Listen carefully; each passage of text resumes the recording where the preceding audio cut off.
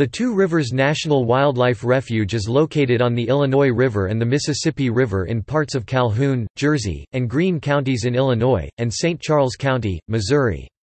It is managed by the U.S. Fish and Wildlife Service as part of the Mark Twain National Wildlife Refuge Complex. As of 2009, the Two Rivers National Wildlife Refuge consists of 5 separate parcels of riverine bottomland wetlands grouped in and around the confluence of the Illinois and the Mississippi rivers, hence the name, Two Rivers. The region is noted for its population of bald eagles. The refuge is 8,501 acres (34 square km) in size. Its headquarters is located in the Calhoun County municipality of Brussels, Illinois.